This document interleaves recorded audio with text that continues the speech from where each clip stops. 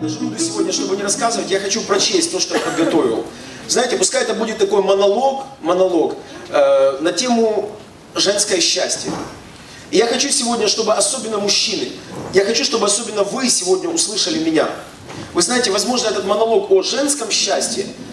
С одной стороны, конечно, женщины, я думаю, что вам будет приятно услышать также это. Вам будет, наверное, приятно услышать, что кто-то понимает вас, может понять вашу тонкую психологию, тонкое устройство вашего сердца, вашей души. Но я хочу особенно, чтобы услышали сегодня меня мужчины. И вы знаете, я не хочу, чтобы этот монолог, чтобы этот монолог остался просто, знаете, как ушел в никуда. Мы делаем что-то для нее, мы делаем что-то вокруг нее, мы делаем что-то ради нее. Но знаете, то, что наиболее ценно для женщины, это то, что, как вам сказать, это когда мы видим ее. Когда мужчина видит ее, когда мужчина находит ее. Вот что очень важно. Знаете, сегодня мы делали вначале все для. Почувствовать о том, что она для тебя важна, о том, что это место специально было приготовлено для нее. Пускай она поймет, что этот стул не просто был поставлен за этот стол, а что, когда ты ставил этот стул, ты хотел и ты видел, как она сядет за этот стул. И поэтому ты ждешь ее возле двери для того, чтобы посадить ее именно на этот стул. Ведь именно этого часто не хватает. Поэтому, дорогие мужчины, попрошу вас не судить меня строго. Я эти слова прежде всего обращаю к самому себе, так как я являюсь мужем, являюсь сыном. И для всех вас являюсь отчасти отцом духовным. Но я хочу эти слова, чтобы они запечатлелись у нас. Счастье женщины – очень тонкое и хрупкое понятие, ставшее, к сожалению, настолько нереальным, как и фраза «мир во всем мире». Когда женщина или королева красоты говорит «мир во всем мире», мы все прекрасно понимаем о том, что это так не будет. Мы все прекрасно понимаем, что это, красивые, правильные слова, наверное. Так вот, счастье женщины для многих людей, к сожалению, стало настолько же нереальным, эфемерным, иллюзорным понятием. Большинство живущих на этой земле, для большинства женщин, живущих на этой земле, женское счастье превратилось в рождение детей, забота о семье, приготовление пищи и ежедневные какие-то заботы. К сожалению, многие женщины, многие девушки, подсознательно или бессознательно, они уже и стремятся к такому счастью. Для них это верх счастья становится. Но правда такова, внутри каждой женщины живет настоящая мечта о настоящем счастье. Счастье, которое не просто принесет радость, а принесет силы дарить эту радость всем. Вы знаете, когда женщина готовит кушать, ей это тоже нравится. Когда она рождает ребенка и ухаживает за ним, и взращивает его, ей это тоже нравится. И ей это приносит радость. Но настоящее счастье – это когда та радость, которая переполняет сердце женщины, дает ей столько сил, что ей хочется подарить радость каждому. Каждому, кто есть вокруг нее. Библия говорит нам, Ефесянам 5 глава, 25 стих: «Мужья, любите своих жен, как и Христос возлюбил церковь и предал себя за нее». Дорогие друзья, если мы сумеем понять женщину и тем самым дать ей счастье, то мы поймем, что на самом деле дать счастье можно только когда мужчина понимает тонкую женскую психологию. Я хочу подчеркнуть эти слова. Тонкую. Она настолько тонка, что часто мужчины, которые обращают внимание не на мелочи, а на крупные вещи, могут и не заметить. Так вот, тонкая женская психология и внутреннее устройство, душевное устройство каждой женщины, каждому мужчине нужно это понять для того, чтобы он смог подарить женщине счастье. Дорогие друзья, женщина была сотворена быть любимой. И, простите меня, может быть, но речь здесь идет не о интимных отношениях, и тем более не о понятии «он меня бьет, значит любит». Не такой любви ищут женщины, не такой любви они ее ожидают. Любовь нужна женщине так же, как для растений нуждаются в воде. Мы читали: «Мужья, любите своих жен». Почему именно эти слова Бог адресует к мужчинам, когда Он упоминает или хочет сказать о женщинах? Почему Он не говорит «помните о них», «дарите им подарки»? Почему Он не говорит просто «подавайте им руку»? Он говорит «любите». Дорогие друзья, любовь мы часто воспринимаем, и это правда, любовь в действиях. Но любовь – это состояние, знаете, любовь – это не то, что мужчина дает женщине. Мне кажется, что настоящая любовь, в которой нуждается женщина, она рождается именно в сердце женщины, когда мужчина делает все правильно. И если мужчина делает что-то неправильно, тогда любовь не рождается. Ее нет. Мужчина может сказать: я же тебе даю любовь. Смотри, я тебе подарил цветы. Смотри, я сделал для тебя это. Я сделал для тебя это. Но женщина не потому, что она капризна, не потому, что у нее есть какие-то неправильные мотивы. Нет. Она говорит то, что она чувствует. Она не может врать. И если в ее сердце не родилась любовь, значит, пока ее нет. Поэтому счастье каждой женщины, дорогие мужчины, есть в том, когда она чувствует эту любовь внутри своего сердца. Атмосфера любви дает женщине возможность раскрыться. Когда женщина чувствует любовь, она начинает доверять. Она начинает доверять ровно настолько, чтобы раскрыться, почувствовать себя женственной. И только тогда, послушайте, только тогда, только в этот момент женщина начинает дарить окружающим вокруг себя людям радость, очарование, свет и любовь. Знаете, часто мы, мужчины, мы подсознательно ждем, что женщина должна носить в себе, знаете, такой аккумулятор женственности. Она должна всегда в себе иметь эту женственность, должна всегда в себе иметь радость. И тогда, когда нам нужно, она должна открывать эту ящик такой, знаете, Пандоры, священную коробочку, и оттуда давать нам женственность, радость и так далее. Дорогие друзья, это неправда. Еще раз хочу вам сказать, женственность рождается, и очарование начинает рождаться в женщине тогда, когда внутри нее поселяется это чувство любви. А оно зависит от нас с вами. Само по себе оно не может обитать в женщине. Любовь, даже из жесткой и прагматичной бизнес-леди или бизнес-вумен, может сделать источник любви и света для всех. Но большинство женщин лишены всего этого, так как стереотипы общества, в котором мы с вами живем, не позволяют ей этого получить. К сожалению, как мужчине, очень часто мы, обращаясь к женщинам или относясь к ним, строя отношения, мы строим его на стереотипах. Но, к сожалению, эти стереотипы, они априори, внутри себя, они не содержат, если можно так сказать, они не содержат той энергии, тех флюидов, они не содержат то, что позволит женщине родиться этому состоянию, этому ощущению или чувству любви. Какие это стереотипы? Например, гражданский брак. Вы знаете, гражданский брак, он не дает женщине чувство защищенности. И как бы женщины не говорили с голубых экранов о том, что это приятно, это здорово, я сама решаю, я знаю то, что мне нужно. Дорогие друзья, это невозможно. Гражданский брак, изначально он подразумевает отсутствие взаимной ответственности. Когда женщина не ощущает ответственность, что за нее кто-то взял ответственность, в этот момент, как вам сказать, вот это то, где откуда рождается, или где рождается ее очарование, ее женственность, ее любовь, радость, свет и счастье, которое она может дать. Эта область ее жизни, она закрыта. И как бы вы ни хотели, чтобы она вас любила, она не может произвести там любовь.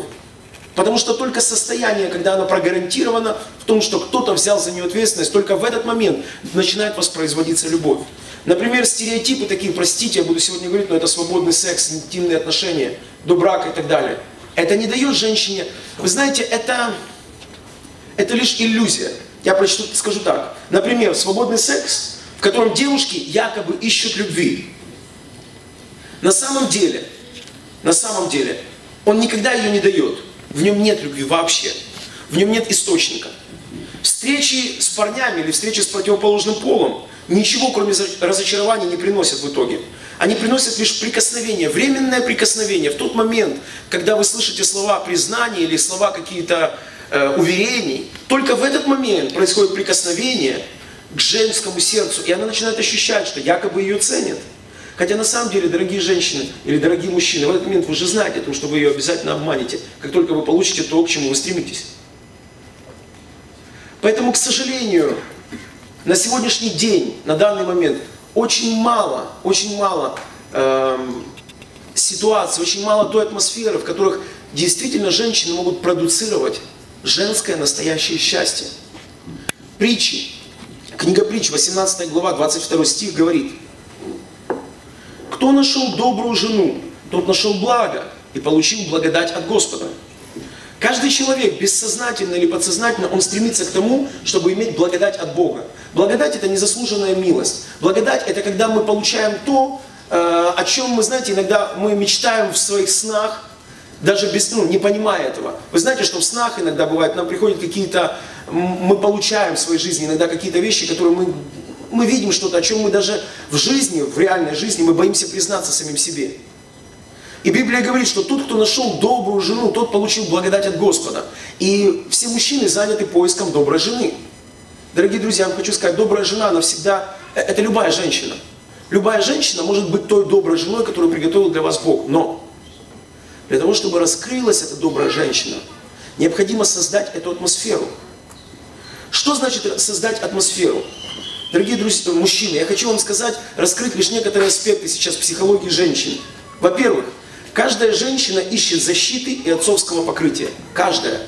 Абсолютно каждая женщина. В чем заключается или что означает отцовское покрытие? Очень просто. Когда рождается маленькая девочка, папа не может ее наказывать. Он не может ее наказывать, потому что в его глазах она хрупкая, она нежная. Она, как вам сказать, она хрупче, чем снежинка, которая падает на руку. И когда же девочке становится 2-3 годика, и, знаете, она случайно, проходя мимо стола, сбрасывает какую-нибудь вазу, там, случайно зацепила вазу, эта ваза упала и разбилась, и она начинает плакать. Она плачет не потому, что она хочет плакать, она плачет, потому что она испугалась. Никакой папа в этот момент не схватит ремень и не будет ее, простите, но метелить и кромсать этим ремнем. Папа обнимет ее, пожалеет ее и будет всячески ее успокаивать. Когда у девочки начинается период гормональных изменений, никакой папа не будет ее ругать за то, что у нее есть перепады настроения. Он будет ее понимать, покрывать и терпеть. И вы знаете, когда у нее что-то где-то не получается, даже когда ей 25 лет, все равно папа будет относиться к ней по-прежнему так же, как он относился, когда она была 2-летней девочкой. И представьте себе, девушка вырастает в таком отцовском принятии. И вот приходит какой-нибудь мужчина, и он рассказывает ей о том, что он будет ее любить, заботиться, и она начинает ему верить. Она верит, в этот момент в ней рождается эта любовь, и она верит, что он действительно будет так же относиться к ней. Но какой ужас испытывать начинает женщина, представьте себе, когда они вступают в брак, или они начинают где-то вместе общаться, и она совершает что-то неправильное, и в ответ он предъявляет к ней претензии, как ко взрослой 25-летней женщине. У нее наступает паралич эмоций, потому что она привыкла с детства о том, что когда она делает что-то неправильное, ее папа понимает и покрывает, и защищает, и она чувствует себя защищенной. В этот момент она чувствует глубокое предательство, чувство глубокого предательства, потому что ей кажется, что тот мужчина, который обещал ей, он протянул ей руку и пообещал, что он будет ее клятвенно, пообещал, будет ее защищать и покрывать, в этот момент она чувствует предательство, и кажется, что он ее предал, потому что он не дает ей то, в чем она по-настоящему нуждается. Следующая тонкость женской психологии. Каждая женщина ищет признание. Каждая женщина ищет признание. Как мужчины, часто нам кажется, женщины хотят одеваться красиво, чтобы выделиться. Дорогие друзья, на самом деле нет. Каждая женщина делает все возможное для того, чтобы вы признали ее. Но, к сожалению, если женщина не получает душевного признания, она начинает пытаться получить это признание хотя бы на внешнем уровне. Часто, особенно в постсоветском обществе, редко услышишь, когда мужчина просто так делает женщине комплименты. Не за ее внешность, не за ее одежду, а просто так, просто приходит и говорит ей о том, что вы прекрасны. Дорогие друзья, прекрасный в нас не возраст.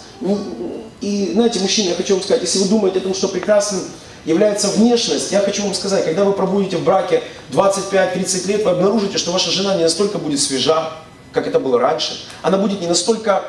Ее кожа не будет настолько упругой и подтянутой, как это было, когда ей было 18 лет.